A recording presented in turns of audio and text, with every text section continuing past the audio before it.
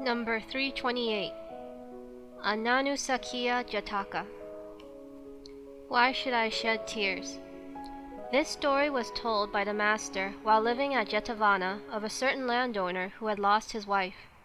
On her death, they say he neither washed himself nor took food, and neglected his farm duties. Overcome with grief, he would wander about the cemetery lamenting, while his predestination to enter the first path blazed forth like a halo about his head. The master, early one morning, casting his eye upon the world and beholding him, said, "Save me, there is no one that can remove this man's sorrow, and bestow upon him the power of entering the first path. I will be his refuge." So when he had returned from his rounds, and had eaten his meal, he took an attendant priest and went to the door of the landowner's house. And he, on hearing that the master was coming, went out to meet him, and with other marks of respect seated him in the prescribed seat, and came and sitting on one side saluted him. The master asked, "Wherefore, lay brother, are you silent?" "Reverend sir," he replied, "I am grieving for her." The master said, "Lay brother, that which is breakable is broken, but when this happens, one ought not to grieve. Sages of old, when they lost a wife, knew this truth, and therefore sorrowed not." And then at his request the master told an old world tale. The old legend will be found set forth in the Collab birth in the 10th book. Here follows a short summary of it. Once upon a time, when Brahmadatta was reigning in Benares, the Bodhisattva was born into a Brahmin family, and when he grew up, he studied all the arts at Takasila, and then returned to his parents. In this birth, the great being became a holy young student. Then his parents told him they would look out a wife for him. "I have no desire for a married life," said the Bodhisattva. "When you are dead, I will adopt the religious life of an ascetic." And being greatly importuned by them, he had a golden image made, and said, "If you can find me a maiden like unto this, I will take her to wife." His parents set forth some emissaries with a large escort, and bade them place the golden image in a covered carriage, and go and search through the plains of India, till they found just such a young Brahmin girl, when they were to give this golden image in exchange, and bring the girl back with them.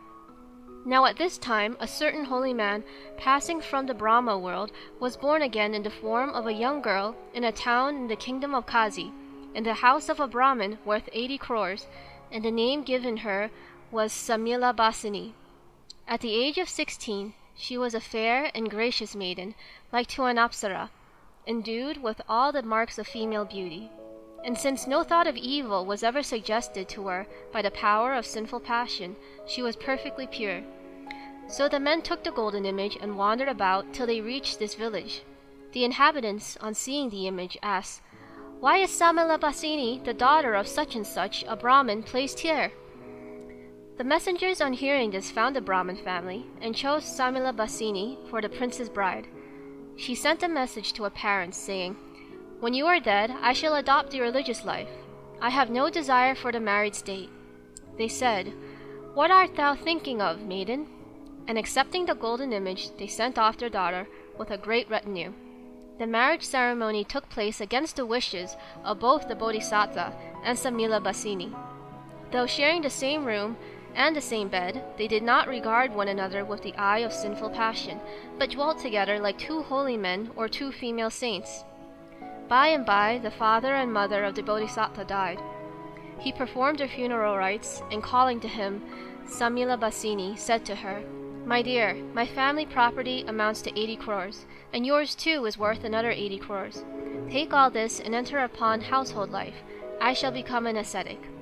"Sir," she answered, "if you become an ascetic, I will become one too. I cannot forsake you." "Come then," he said. So spending all their wealth in almsgiving, and throwing up their worldly fortune as it were a lump of phlegm, they journeyed into the Himalaya country, and both of them adopted the ascetic life. Thereafter, living for a long time on wild fruits and roots, they at length came down from the Himalayas to procure salt and vinegar, and gradually found their way to Benares, and dwelt in the royal grounds. And while they were living there, this young and delicate female ascetic, from eating insipid rice of a mixed quality, was attacked by dysentery, and not being able to get any healing remedies, she grew very weak. The Bodhisattva at the time, foregoing his rounds to beg for alms, took hold of her and carried her to the gate of the city, and there laid her on a bench in a certain hall, and himself went into the city for alms. He had scarce gone out when she expired. The people, beholding the great beauty of this female ascetic, thronged about her, weeping and lamenting. The Bodhisattva, after going his round of begging, returned, and hearing of her deaths, he said, "That which has the quality of dissolution is dissolved. All impermanent existence are of this kind." With these words he sat down on the bench whereon she lay, and eating the mixture of food, he rinsed out his mouth. The people that stood by gathered round him, and said, "Reverend sir, what was this female ascetic to you?" "When I was a layman," he replied, "she was my wife." "Holy sir," they said, "while we weep and lament, and cannot control our feelings, why do you not weep?"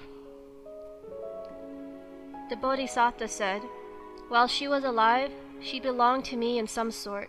Nothing belongs to her that has gone to another world. She has passed into the power of others. Wherefore should I weep?" And teaching the people the truth, he recited these stanzas. "Why should I shed tears for thee, fair Semilabhasini? Past to death, majority, thou art henceforth lost to me. Wherefore should frail men lament what to him is only lent? He too draws his mortal breath, forfeit every hour to death. Be he standing, sitting still, moving, resting, what he will, in the twinkling of an eye, in a moment death is nigh. Life I count a thing unstable, loss of friends inevitable. Cherish all that are alive, sorrow not shouldst thou survive." Thus did the great being teach the truth, illustrating by these 4 stanzas the impermanence of things. The people performed funeral rites over the female ascetic, and the Bodhisattva returned to the Himalayas, and entering on the higher knowledge arising from mystic meditation, was destined to birth in the Brahma world. The master, having ended his lesson, revealed the truths and identified the birth. At the conclusion of the truths, the landowner attained to fruition of the first path. At that time, the mother of Rahula was Samilabhasini, and I myself was the ascetic.